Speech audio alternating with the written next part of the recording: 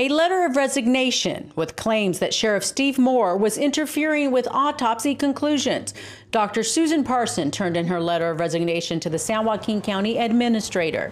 The forensic pathologist started working at the coroner's office for the honor to work alongside Dr. Bennett Omalu. Trying to play or not to play. He is known for his discovery of CTE, a brain disease found in some football players after death.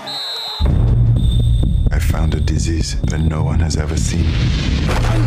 It was chronicled in the movie Concussion.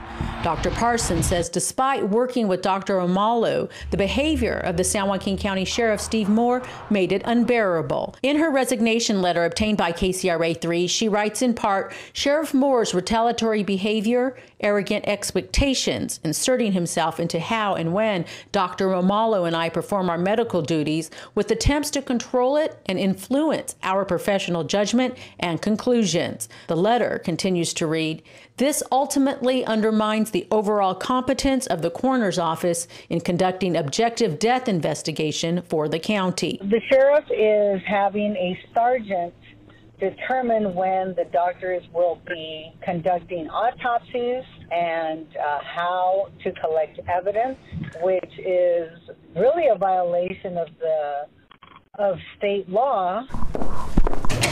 We tried talking with Sheriff Moore today. He was not available for comment, but sent KCRA 3 this statement.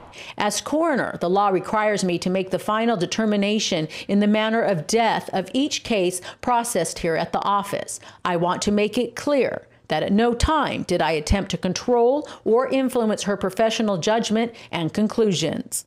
San Joaquin County Council confirms her resignation, but they are waiting on specific allegations, and then they say they will decide if they need to launch an investigation.